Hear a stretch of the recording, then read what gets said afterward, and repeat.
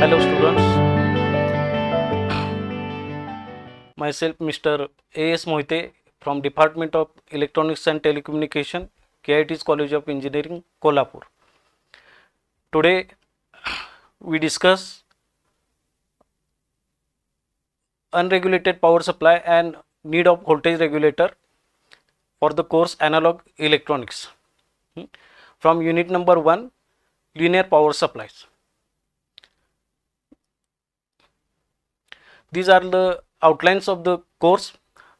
Contents wise: need of voltage regulator, stabilization factor, analysis of shunt regulator using Zener diode and BJT, emitter follower regulator, series voltage regulator using BJT, series voltage regulator with pre-regulator, short circuit and overload protection circuits. Through this course, we are going to see some important aspects of voltage regulator.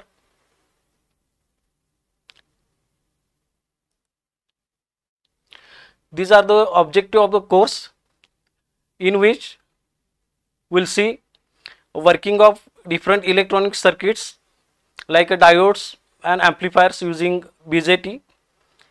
We'll see working of a transistor and field effect transistor and their different configurations. We'll see small signal model analysis and their performance analysis of BJT and FET.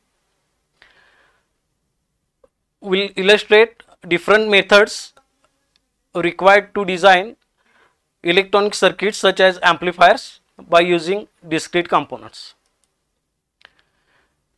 Here is the block diagram of unregulated power supply that includes transformer that is used for converting higher voltage into a lower voltage, fairly known as a step down transformer.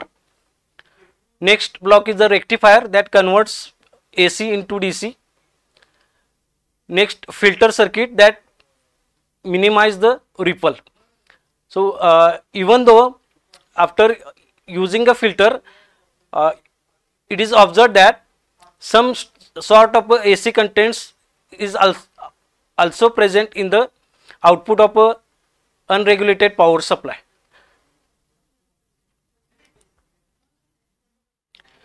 Here is the brief working of a unregulated power supply. The input to the transformer is AC voltage. Normally it is ranging from 230 volt 50 hertz and is applied to the primary of a step down transformer. Step down transformer converts this higher voltage, that is 230 volt, to a desired lower voltage. For example, 230 volt to 6 volt, 230 volt to 9 volt, and so on. So by choosing input voltage of a transformer and output voltage of a transformer, it is possible to decide turns ratio of a transformer. Output of a transformer, which is a lower voltage after conversion, which is AC in nature, is applied to the rectifier circuits. Rectifier may be full wave rectifier or bridge rectifier that converts AC into DC, that is alternating voltage into direct voltage.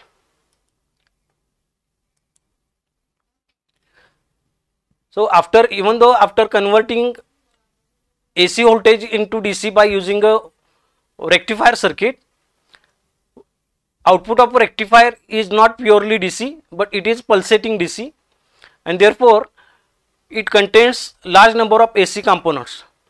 To minimize these AC components, it is possible to use a filter circuit that greatly reduce the AC component which are contains at the output of a rectifier circuit.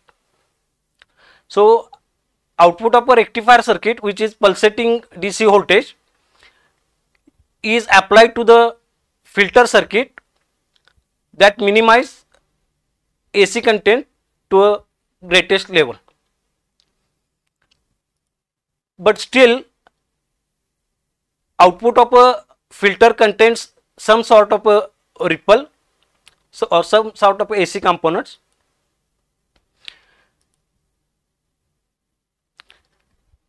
Here is the reflection spot for you. What are the AC contents present in the output of unregulated power supply? Known as. So pause the video and try to explain the answer or try to mention the answer.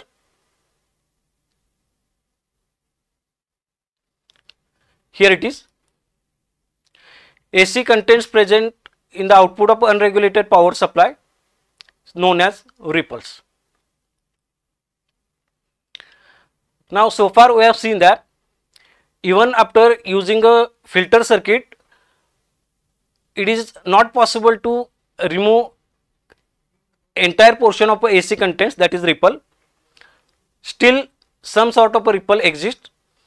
So the question is how to remove this ripple so that output of a power supply is purely DC. So here is the answer. It is possible to completely remove the ripple by the use of a voltage regulator. So what is a voltage regulator? Voltage regulator is the circuit which keeps the output voltage constant under all the operating conditions. So operating conditions may be, even though input voltage applied to the power supply varies, still the output remains constant. Even though load current varies, still the output of a power supply should remain constant. And even though variation in temperature, still it is expected that voltage regulator should give constant output voltage. So normally some factors depending on which the output voltage affects. These factors are input voltage, load current and temperature.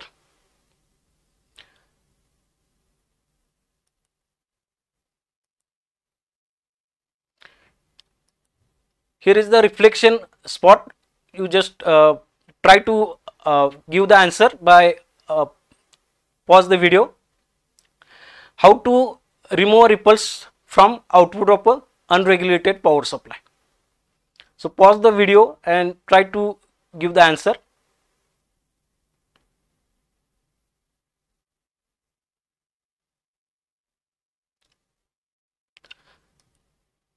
So here it is. Ripples can be minimized or removed by the use of voltage regulator circuit. So from this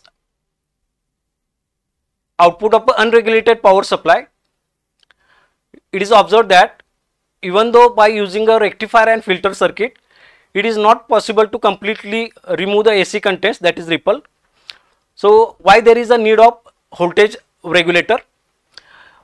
In day-to-day life or in domestic or industrial applications, there are almost most of the applications where we require completely DC power supply or DC output voltage.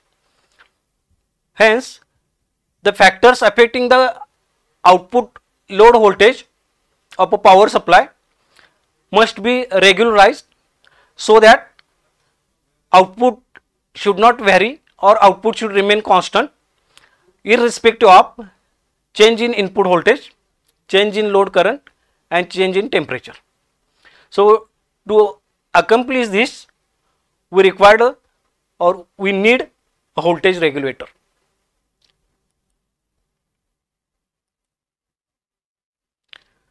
That's all about the lesson 1.